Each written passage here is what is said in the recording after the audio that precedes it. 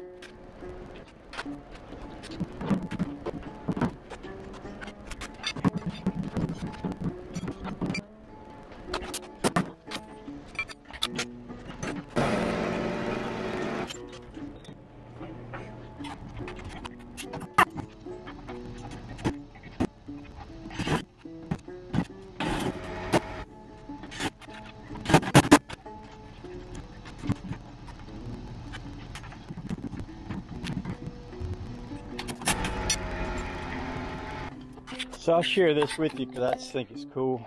People talk a lot about cars and patina.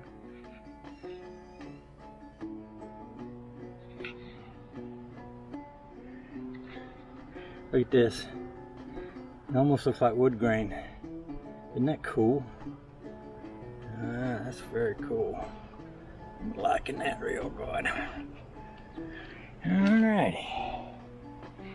Alrighty. Alrighty.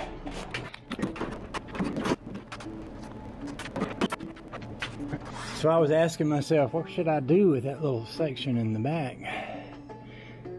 And I thought, well, maybe I could find an interesting sign to go in it. Now, Todd was up here the other day, and he was looking through some stuff, and I know that he's got a garage, and I remembered I had an old Coke sign out in the garage, an old end of a Coke machine. And I gave it to him. He took it home. Lisa painted it up and they hung it on the wall. I didn't remember having another one. But I was out there this morning pulling one of those fenders out that's on there, and I saw one. I thought, I didn't realize I had two of these. So anyway, while I was out looking for signs, it occurred to me that, hey, I got that old Coke sign out there. I wonder if it'd fit. Not only does it fit, but it looks, I think, very cool right there. That might be exactly what needs to happen on the back of that trailer. I feel like I'm building a car. I was thinking maybe I ought to put a little Crosley engine in here, but don't get into that. Be building another one. That's cool though. I like that.